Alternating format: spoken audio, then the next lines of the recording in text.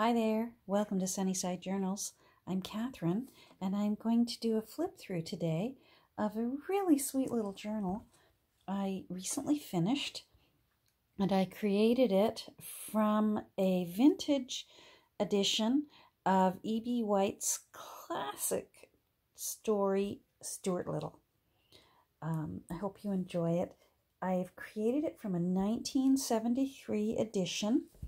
And I've rebuilt the spine so it is still the original size that it was, because I loved the spine and I really thought this book needed to stay exactly the way it was, but with some extra pages put in for writing in or for adding in your own artwork or memories or photos.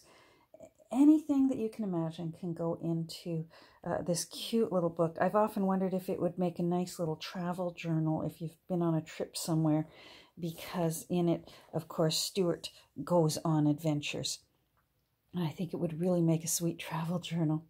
So this book, as I said, 1973, I will be sending it along with some of the original pages that still have some pretty illustrations on them. So the next owner, if you want to use these pages or illustrations for making journaling cards or bookmarks or well, anything your imagination can think up of.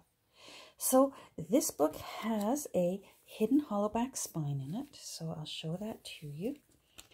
And it has 3 signatures. And it has a total of 60 pages. When you open it up, you'll see that I was able to use the original end papers in the front and in the back. So you'll see there's Stuart off on his adventure. And here's Margalo, his friend that in the end he goes searching to find Margalo again. Now I have repurposed the original front page, and I put it on transparent glassine type paper for a reason, because on the back of that same page was the copyright. And I really like when you can see what year a book was from. So I made it that way on purpose so that you'll be able to go back and you can look right through that page and see that this is the 1973 edition. I've tried to include many spreads and illustrations in this book, and I've tried to be true to Garth Williams' original artwork that he did for this book. There really is only one other illustrator in this book, and that's Edith Holden. There is one postcard in this book from Edith Holden, and I'll show you when we get there. I loved this picture of New York City, and there's Stuart heading off on one of his many adventures. And I loved that quote from the book, and it says, "A person who is looking for something doesn't travel very fast." And isn't that true? So you're going to see lots of journaling space in this book. Lots of room for you to make it your own and fill it with your own ideas. Here's a journaling tag that I made out of the chapter 1 page that has Stuart looking very dapper with his walking stick and hat. And I made the pocket also out of Stuart in his bed there, all cozy. This is a bulldog clip that I've created. It's the only new thing in this book.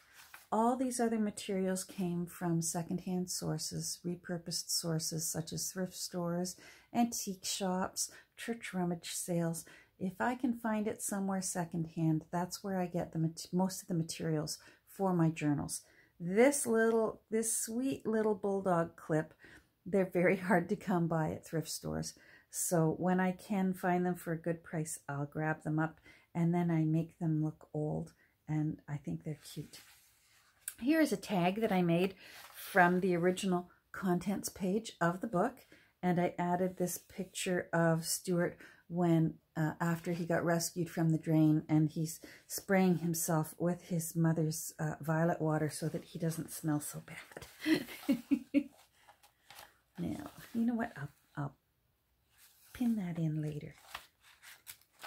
So again, lots of journaling space, lots of fussy cuts of the original illustrations. It's a real tribute to both E.B. White and Garth Williams, and of course Stuart himself. Here he is with his little canoe, Summer Memories. Here's Margalo writing a letter saying that she's heading north. I did all the tea dyeing of this paper.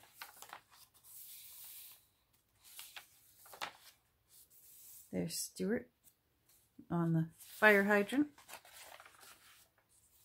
The other side of the glassine paper. Here's a pocket using the illustration when Stuart was teaching school one day.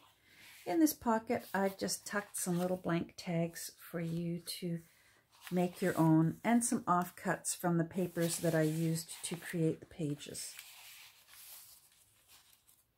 So these might be one of the areas where you'd want to make use of some of the illustrations that I'll be sending along.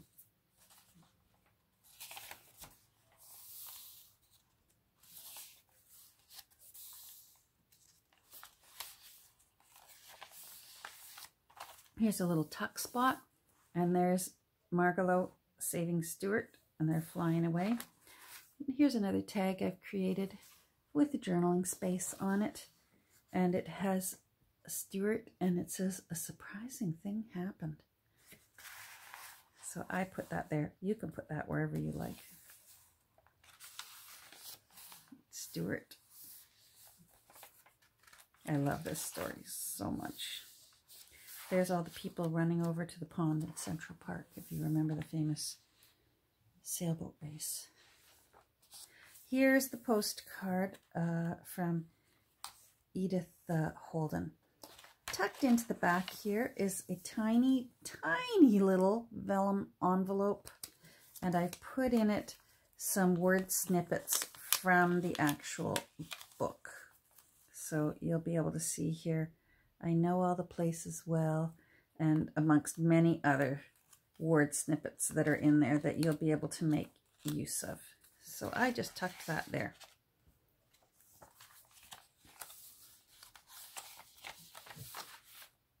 Stuart's car. Another little pocket that I created from the illustration of the pond in Central Park. And then here are some journaling tags as well that I created using illustrations from the book. And you can write on the back, or collage on the back, or draw. There's Stuart and his brother George.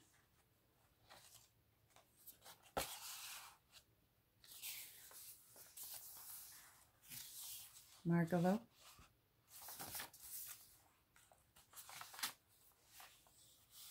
So cute.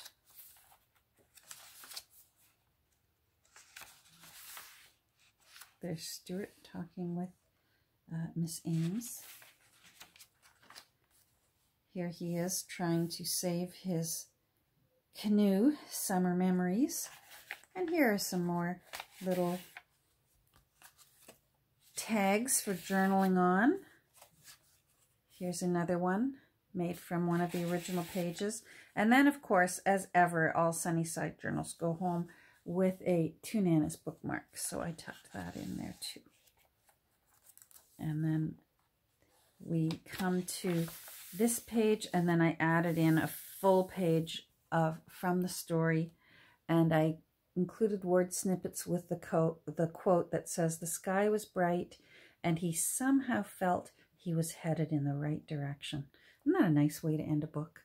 It's got so much optimism, and it makes you wonder what's next in store. That's why I thought, maybe a journal about a trip that you took or an adventure you had.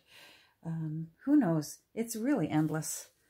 So these papers will be going along. I've included some tabs in case you wanted to put a tab on the first page of the 3 signatures. There are 3 tabs here. So that's the journal that I created from this beautiful little vintage edition of Stuart Little. And this will be available within the next day or two. In my Etsy shop, I will be announcing the exact day and an approximate time on my Instagram account. So if you feel like following along on my Instagram, you'll have a better idea when to expect this to be in my Etsy shop. So thank you so much for watching. I hope you enjoyed this little flip through of my version of creating a journal from an old copy of Stuart Little. Thanks so much. Bye.